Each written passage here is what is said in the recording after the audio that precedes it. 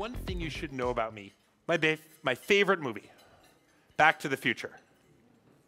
It's just the greatest film of all time, and I will tell you, my nearly 2-year-old boy, he'll be 2 tomorrow, his favorite book is, now he calls it Marty Carr book, but it is Back to the Future.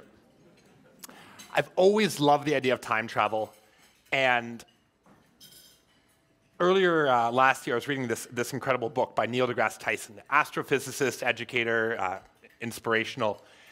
And in this book, while he talks about US politics and technology and astrophysics, he speaks about something in particular that caught my eye and really stuck with me. He proposes that the world becomes unrecognizable every 30 years. Roughly once a generation, once a human generation, we no longer recognize the world we live in. So if we do a little thought experiment and we took someone from 1994 and we fast forwarded them to the world of today, I think it holds true. In fact, that person would be lost. They would not understand the little black rectangle that each of you have, either within distance or in your pockets right now. They wouldn't know terms like Google or Facebook or Meta or Instagram or TikTok. They'd be even more blown away than we are by tools like ChatGPT and Claude. But that same pattern would hold true if you took someone from 1964 and you brought them to 1994. So I've always thought about that idea of that generational change and how the world looks so different. I'm a big book nerd, so I'm going to tell you about another book that I love. About 15 years ago, and this could not be a better room to tell you about this book, a Canadian science fiction author named Robert Sawyer released 3 books, well, sequentially. They were called the WWW series, Wake, Watch, and Wonder. The reason I picked it up, aside from being a science fiction nerd, was that they take place in Waterloo, Ontario. The first book actually, I think, won the Hugo Award, but they take place in Waterloo, Ontario. They take place in the birthplace of BlackBerry and the Perimeter Institute and the IQC. And the premise of the book, 2009 it was published, was an AI has awoken on the internet. However, it is a young girl who is visually impaired who discovers it. Because she uses an accessibility device to interact with her computer, she's the first one to notice it. And she befriends this entity. Now, I'm going to spoil a bunch of the book for you, and I'm sorry about that. In the second book, she convinces her friend, the AI, that it would be helpful for its own good to convince the world that it exists for good and not evil. So the AI has an idea. That day, it reads cancer research. It reads every clinical study, every research, every trial that's ever been done in all of human history and ever been published about cancer. That night, it hacks into the Globe and Mail, the New York Times, the Wall Street Journal, every major newspaper in the world, and changes the cover of the newspaper. The next day, the world wakes up to the same cover of every newspaper in the world, a singular cure for cancer. The premise, the idea, the thought experiment of it was, what if we had already solved it? What if we just didn't have the ability to zoom out far enough? Because when a researcher at an amazing university is doing research on cancer, they are working on a sliver that's a fraction of a fraction of a fraction of a percent of the problem. But what if you could zoom out and see the whole problem and see all the work that was done? What if you had a tool that could ingest unimaginable amounts of data and synthesize them into a singular, simple answer? It's the world we live in today. I am not proposing that there is a simple cure to cancer out there, but as a thought experiment, what if there were? And we have the technology to do some of this now, and it's advancing at a rate that I think none of us has ever seen before.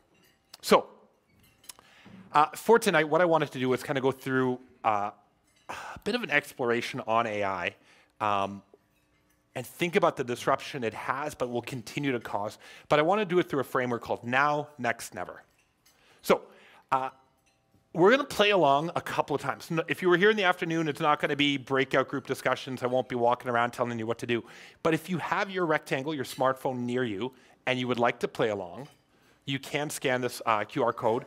It'll be a couple minutes before you need it. If you don't get it now, if your mouth's full, I mean, you should still be able to do it. But if you can't get it right now, that's okay. The URL will be up when I need you to interact with me. You can also put questions in as you go, or as I go, if you will. So I'll give you just a moment to scan it. Like I said, if you've missed it now, that's okay. So I better introduce myself. I'm Ramy. Earlier today, I put up a slide that looks a lot like this, and I just had a picture of me. And as I thought about it, I'm standing right near. You don't need more of me. So that is my son, who will be 2 years old tomorrow. That picture was taken last week. That's Riley, and I just thought it'd be a more fun picture and a better way to introduce myself. I run a company called 1,000 Days Out. I do keynote speaking engagements. I do workshops. And I do a little bit of consulting work on the side with a small team of strategists and designers. I'm a weird person who loves what he does and finds it strange that people pay me to do stuff that I love. I get to spend a lot of my time thinking about the future and thinking about technology. As mentioned, I've got actually 2 boys, a 12-year-old and a 2-year-old. The 2-year-old's cuter right now, and a wonderful partner at home. In a past life, I ran innovation for a company called Mattel. That's the right pronunciation, right? You notice by halfway in, I was actually, the AI was telling me what to do as opposed to the other way around. Yeah, that'll happen. Yeah, I ran innovation for Mattel for a couple of years. My whole world was Barbies and Hot Wheels. It was a really good time. The lab was actually based out of Communitech, which was great, even though it was an LA-based company. I teach at a couple of different universities in Canada, one in the US and one in Norway, of all places, and have a book coming out later this year. That's probably enough about me. Let's talk about what we're going to do tonight. AI now. When I talk about this idea of now, it's actually a little bit of a reflection back. How did we get here? And I'm going to tell you a story about 3 board games, because I'm a big nerd, and that's another thing I like. I like board games. I want to look a little bit ahead to the next 5 years. Not what the next release of ChatGPT or the next version of Bard's going to do, but on a bit of a longer time horizon. And then I want us to think critically about responsible and ethical use of AI. And warning, I'm going to share one example with you that will hopefully scare you and hopefully drive a different perspective on the topic. So this is your chance. I'm going to give you 90 seconds if you have the QR code open. If not, you can type menti.com, and hopefully the numbers are big enough to see, and you can put in that 8-character code. Give me a 5-word sentence, a 7-word sentence, something simple. I would love to know how this room of CEOs and leaders across our community thinks about this question. What are the opportunities for AI to create good, positive impact today? And in a moment or two, and this is not going to be surprising to about half the room, we're going to use some AI and a little bit of magic to group your 100 or so responses into some of the common themes. So as I look at what I see here, improve customer experience, jobs, make everything more efficient, personalized experiences, improve health equity. I love that. That is wonderful to see. I see improved patient outcomes. I'm going to give you about 30 more seconds to enter a couple more things here. We've already got 50 responses, and that should be enough to sort of see what the common themes are. I will share with those who weren't here this afternoon a really interesting discussion we had about that idea of productivity and efficiency, where we said, you know, this holy grail of AI is to make us more productive. It will free us up from the tasks that used to take up our time. But the real paradox is, we've heard that story before. It was the smartphone. And yet, it made us somehow more busy. And so that'll be an interesting challenge to work through. Let's see if the magic works here. I'm going to press this button. There we go. And it's doing a little bit of NLP, a little bit of large language model magic here. There's enough responses. This might take a second. Cool. Inspiring, honestly. On the theme of AI for good, tech for good, nothing could make me happier than seeing healthcare as the first thing that you all as leaders said the biggest disruptive opportunity was for AI. That's awesome. Productivity, problem solving, efficiency. I'm going to share all this with you afterwards, so we won't go into every little detail here, and you don't need to take pictures. You're welcome to, but you don't need to. Community connection, what an interesting one. I want to know what people said under that. So the 4 comments that this tool grouped up under that: AI, girlfriends, and boyfriends. And whoever said it's excited, because it's in all caps, by the way. help connect people around the world, give us hope for the future, synthesize data information to help people connect, build community, improve well-being and belonging. I certainly hope so. This is wonderful to see. 3 of the 4, let's say. This is wonderful to see. Okay, my turn. So I told you I love the idea of time. I love the idea of time travel. Back to the Future is my favorite movie. So I want to go back in time to 1997 and share with you 4 important things, but one really important that happened. So George Clooney was Time Magazine's Person of the Year. They actually said Man of the Year back then, but they've since called it Person of the Year. J.K. Rowling wrote and published the first Harry Potter book. Not movie, book. She now has, she's now wealthier than the royal family, so that worked out well for her. Titanic sailed into theaters and into our hearts. But probably the most interesting thing that happened to a game nerd like me was a game of chess. Some of you are probably recognizing which game of chess it was. By the way, not a real book. Thank you, AI, for making me A Tale of 3 board games cover here. I want to talk to you about this particular game of chess. Does anyone recognize this person? Kasparov, thank you. Garry Kasparov. At the time, the highest ranked chess player in the world. And in 1997, he played a very strange game of chess. Because he did not play against the gentleman he's sitting across from. That person, whose name I do not know, that person's job was to read what the computer told him to do and to move the chess piece. Does anyone here play chess? Okay. If we were to play chess, I'm not very good. I play with my 12-year-old once in a while. In my head, it goes something like this. I'll do this, he'll do that. I do this, he might do that.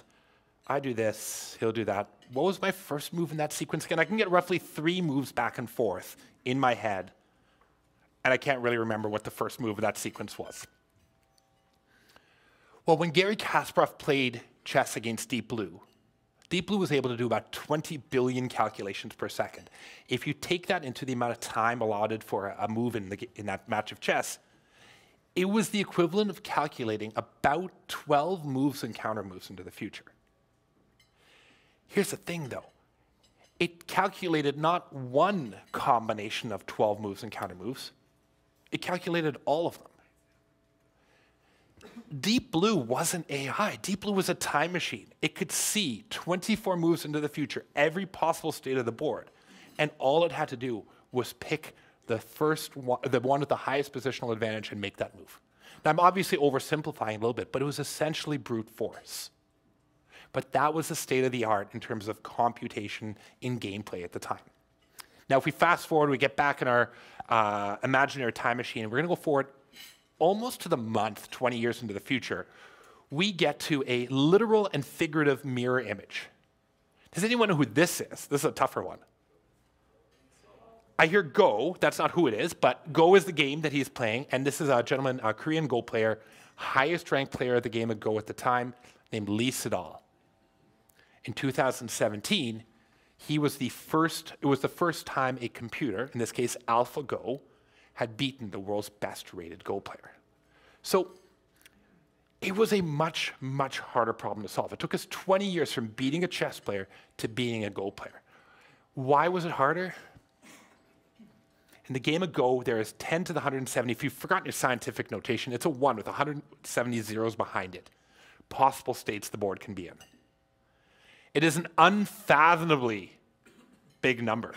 There are 10 to the 80 atoms in the entire known universe. It would take till the end of time to do a brute force attempt at the game of Go. Enter deep learning.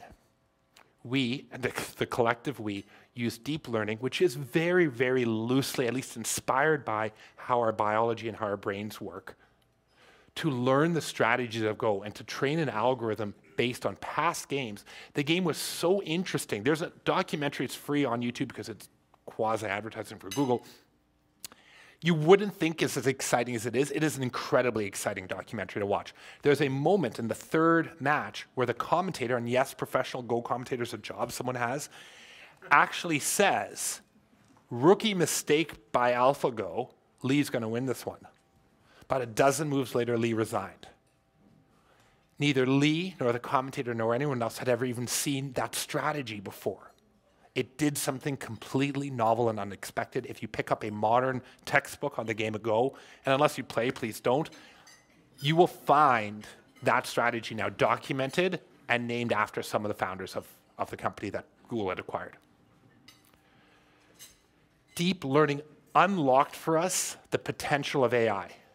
Suddenly we weren't using just raw computing power. We were building new strategies, and we were approaching something that looked like intelligence.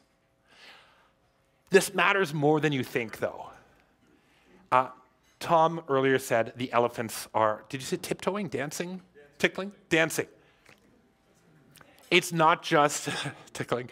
It's not just Google and Meta where those elephants are. During this game of Go, 280 million people watched in China.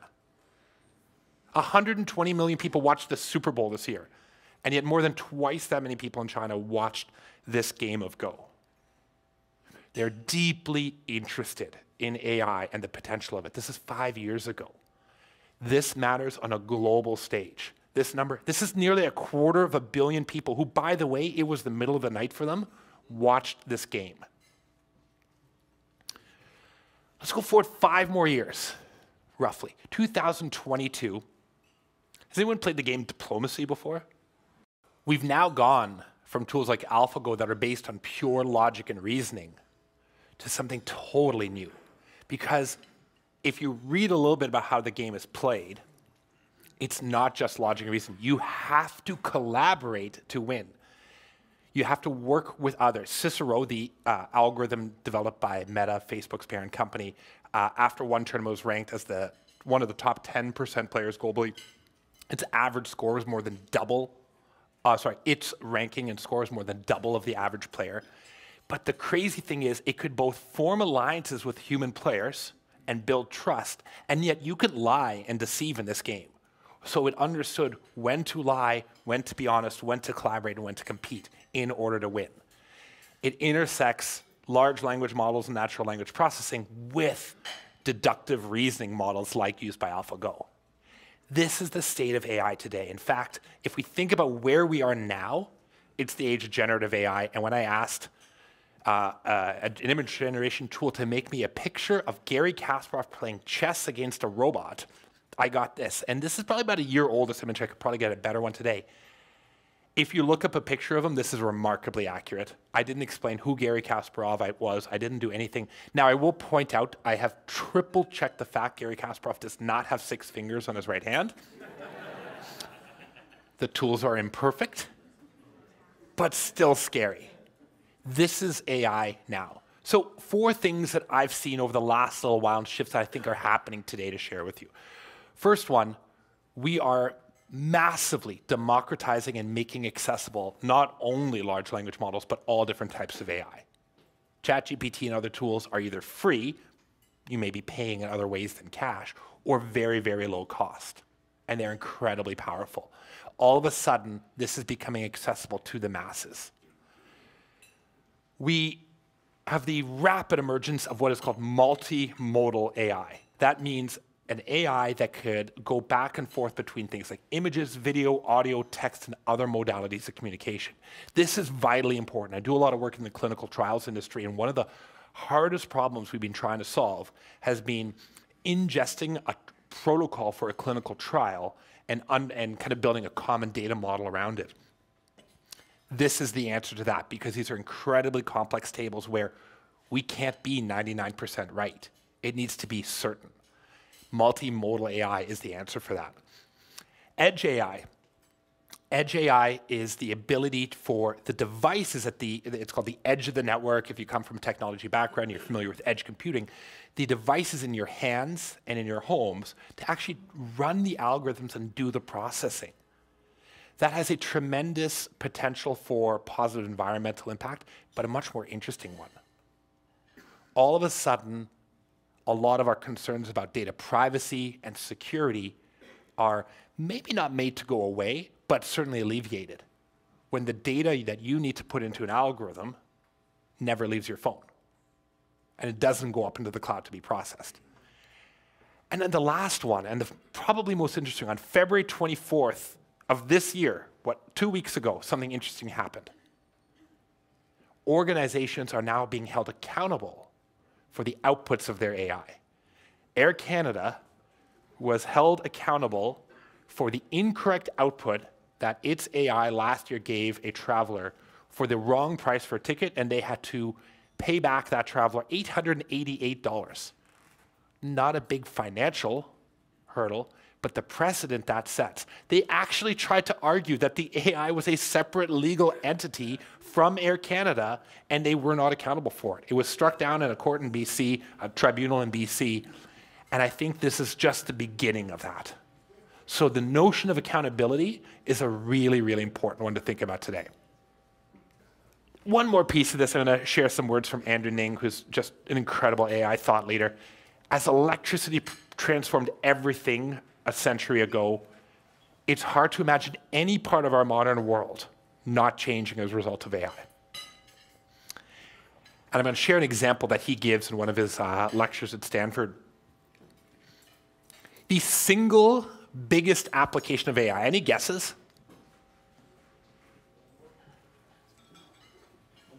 Did you say homework? No. Optical character recognition, that'd probably be a good one. You're not going to like the answer. It's advertising.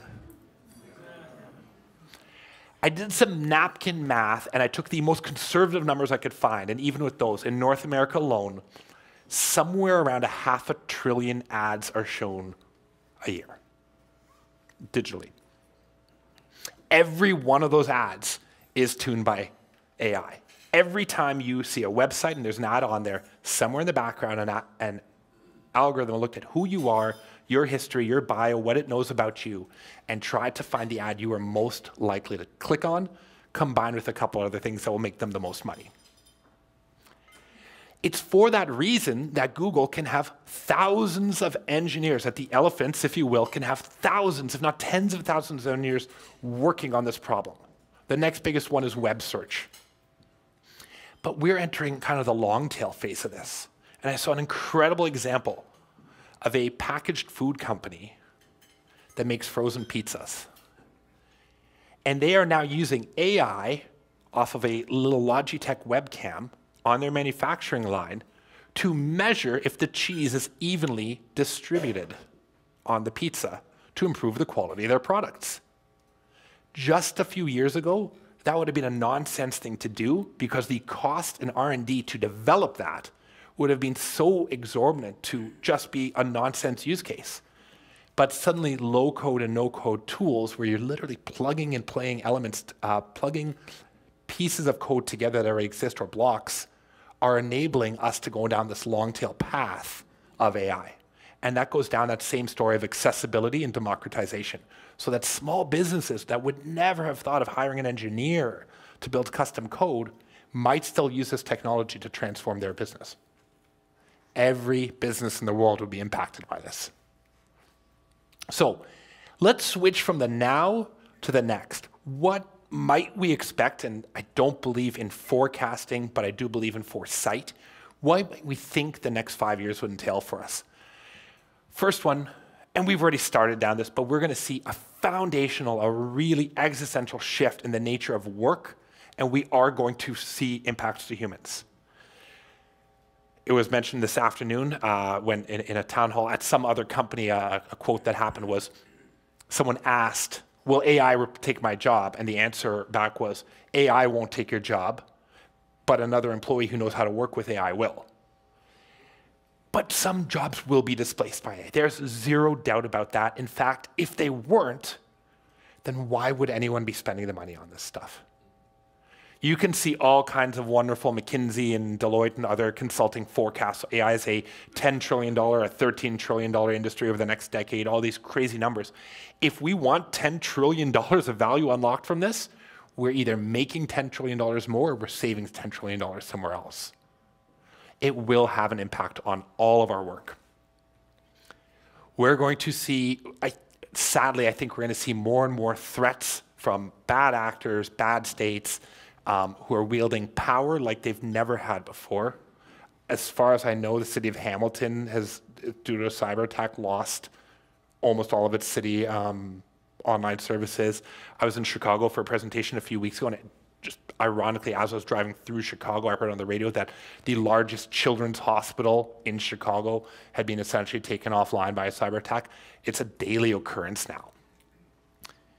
But the flip side of that is there is incredible research working towards bringing empathy, the foundations of design thinking, the foundations of real human-centric problem solving, into AI.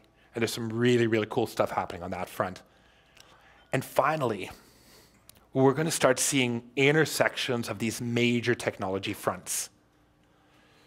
The intersection of AI, quantum computing, and synthetic biology is going to radically shift the landscape over the next 5 to 10 years.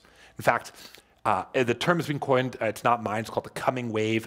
The founder of DeepMind, Mustafa Suleyman, kind of coined that term. He wrote a book by the title as well. It's a fascinating book about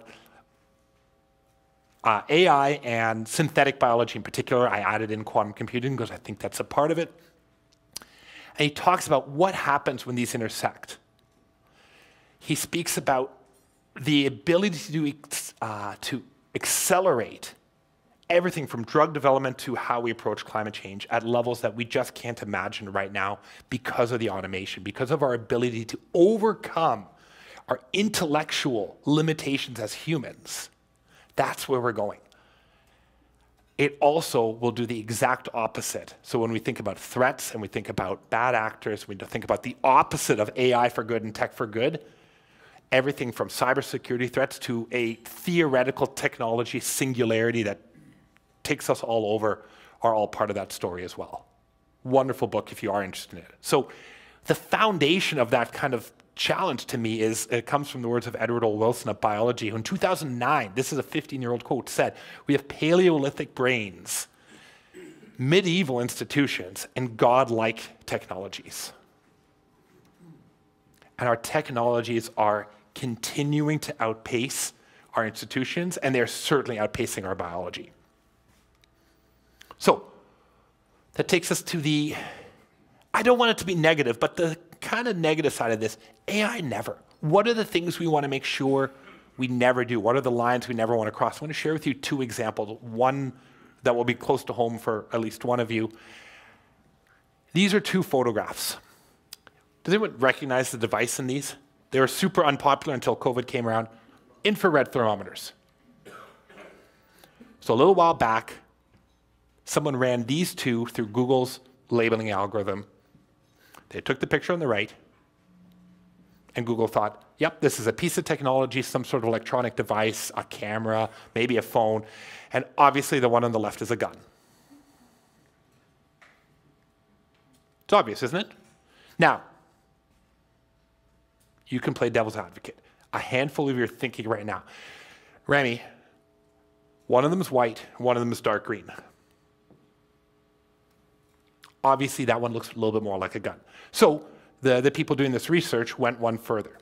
They used what I can only assume is Microsoft Paint, because it's so poorly done, and they recolored the hand holding the green thermometer.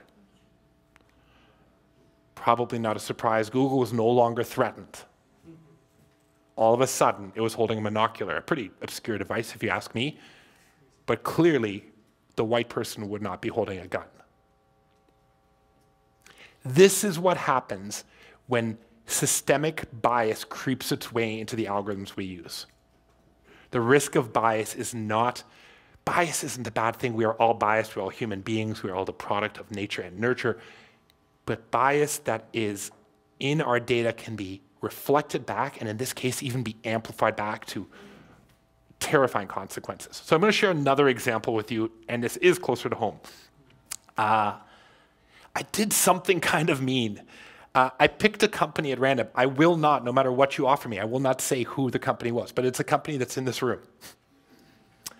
And what I did was, I asked an AI to look at that company. I asked it to look for, I'm going to skip ahead here. I'm going to ask it to look for specific weaknesses in the company's terms and conditions and privacy policies. I looked for specific case precedents that could be used if I wanted to sue that company. I asked for financial analysis, looking for unfair, anti-competitive behaviors or practices that might be happening based on reporting. And I asked it to look for potential IP infringements from other existing IP and patents out there. It gave me a roadmap. It gave me something that was just terrifying to see.